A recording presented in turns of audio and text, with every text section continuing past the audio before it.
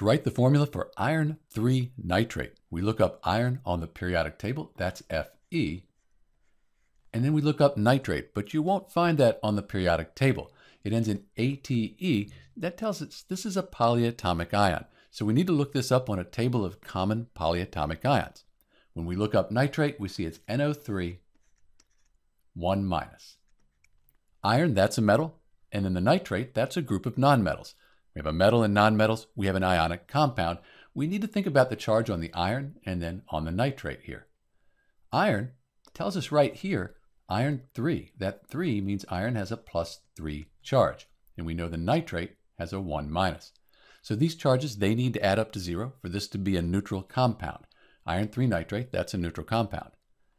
What we can do is change the subscripts here to make that happen.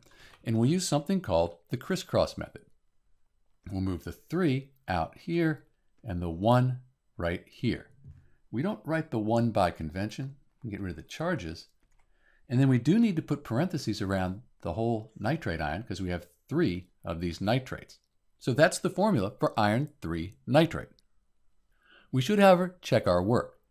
You remember that iron had a 3+ charge because of the Roman numeral. The nitrate was 1-.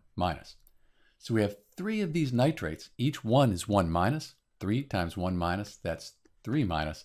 1 times the 3+, 3+. So 3+, 3-, they cancel out. Net charge of 0.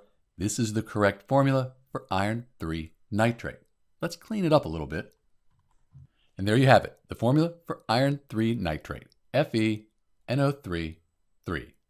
This is Dr. B, and thanks for watching.